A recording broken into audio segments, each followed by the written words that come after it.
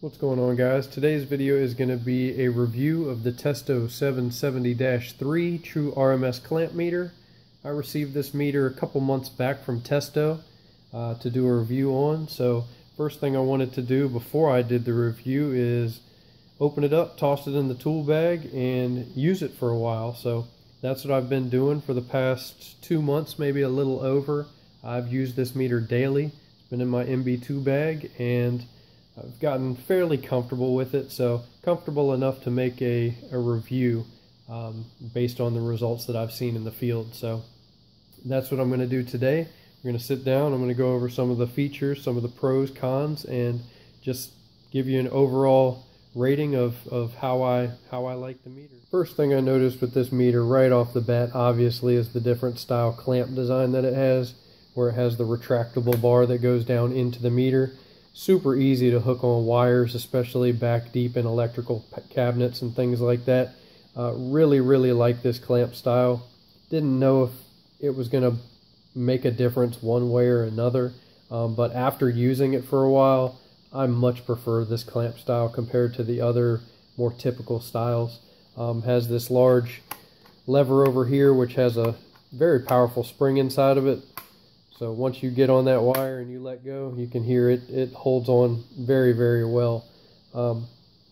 Has the rubberized dial, very positive dial. You can hear each click. So it's very hard to sort of get stuck in between. There's a couple meters that I've had that you can kind of not really know where your dial is, kind of get stuck in no man's land. That's not a factor on this meter at all. But as far as the build goes, it's a very durable meter. I've dropped it a few times. It's got a couple scrapes and scratches on it and things, a couple scratches on the screen, but it's held up very well. Again, I've used it for about 2 months now, but the overall design I like. No problems at all. Let's see if we can get a focus on here. You can see it uses 3 AAA batteries. It's a Cat 4 600 volt meter. Uses Bluetooth, obviously, so you can trend data just like the smart probes or any of the other Bluetooth devices. Go ahead and turn it on. One of the best features of this meter, in my opinion, is the screen, the LED light. I just love Testo screens, whether it's the gauges or the multimeter. They really knock it out of the park with their screens. But you can see we're on amps. It does AC and DC amperage. Right now, when you turn it on, it defaults to an auto range. So you can see we're in DC mode right now.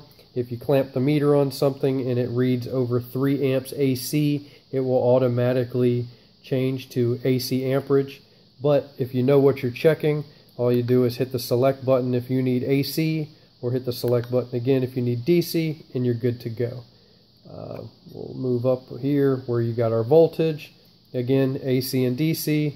It will automatically default to auto range. You can see it's flipping back and forth because it's not registering any voltage.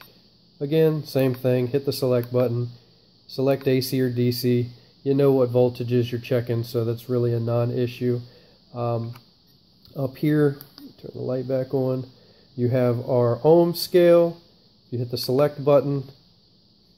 You can see we're on our auto range ohms. Hit the select button again. You have our little continuity. We'll have a diode tester. And lastly, you have capacitors. And this meter, unlike many of my other ones, reads nanofarads as well. Not something that I personally use very much, but a feature that some guys might, especially if you're working on circuit boards and things like that, sort of on the same line as the diode tester. It does microamps as well, and also it does wattage and power factor, which I didn't know how much I would actually use this feature until I had a meter that had it. Using the 770-3 over the past couple months, I found myself using the wattage and power factor quite frequently on many maintenances. But those are pretty much all the features of the meter. You have a hold button on the side here, so if you get in there and you take your amp draw, you can just click hold and draw the meter back out and see what your meter is reading.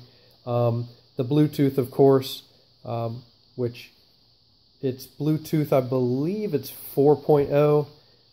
So the range on it is about the same as the smart probes, which I've done a video talking about the range on those, so you can take a look at that if you're interested in the range.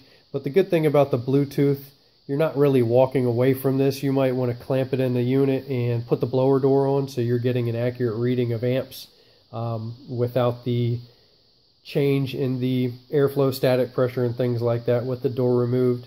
And the biggest thing is you can trend data on it. So you can have your phone or your tablet trend the information, whether it's an intermittent issue, whether you have a compressor that's drawing periodically, it's drawing higher amps than normal, any kind of odd and end things that you need to trend data for, just to kind of monitor a system.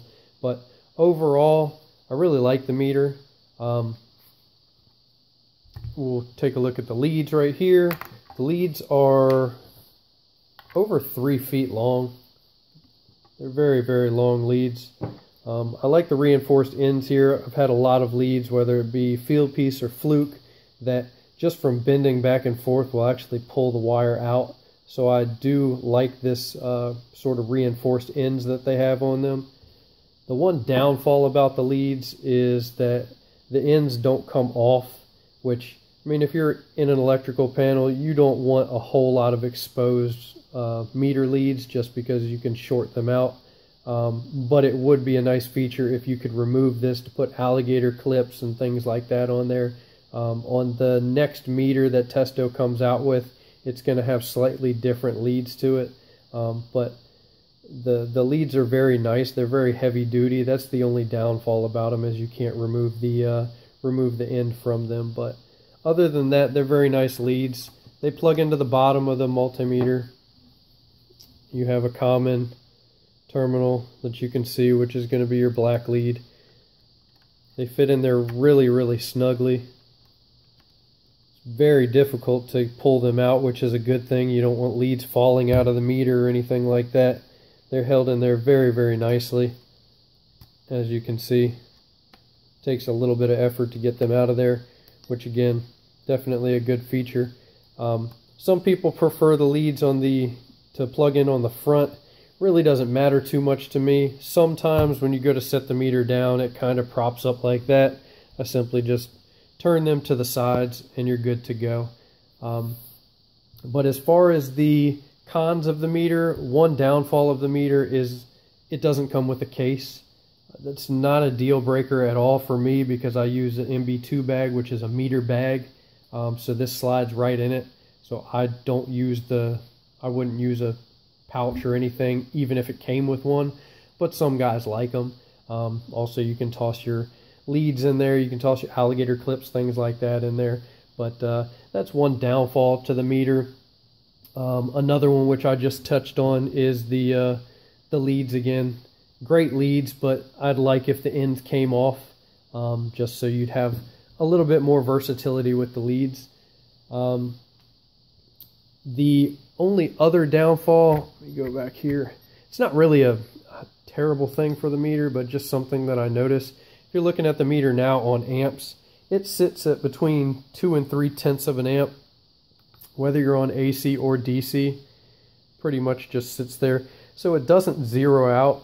Again, for what I do, I mean, I'm not really working on anything super small amperage. The smallest is going to be like condenser fan motors running a half an amp, something like that. But it's just one of those things that it could read zero, but it doesn't.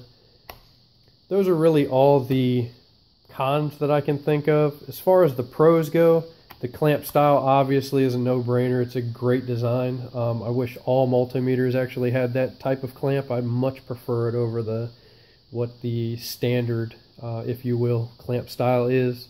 The display, of course, I really like the crisp, clear display, the super bright LED. You can even see this in the sun. It makes it a lot easier to look at the screen without too much glare on it. The other thing is the Bluetooth. Bluetooth is great for trending data, as I touched on before. The wattage and power factor, which is another great feature that many meters don't have. And and it's durable. Like I said, I've been using it for about 2 months. It's got a little scratched up here and there, but nothing major. I haven't had any issues with it. Overall, a very, very solid meter. I highly recommend it. It's a mid-range meter. It's not super high-end. It's not super low-end. It's right there in the middle, which is kind of what I look for in tools in general. I don't have super high-end tools for most things, and this tool just fits a good niche. It's right in the middle. Definitely a solid all-around meter. Highly recommend it for anybody in the residential HVAC industry like me down in the South. I've loved it. I'm going to continue to use it. So hopefully that answers any questions you may have had on the meter. Definitely go check it out. Thanks for watching. Like, comment, subscribe, and we'll see you on the next one.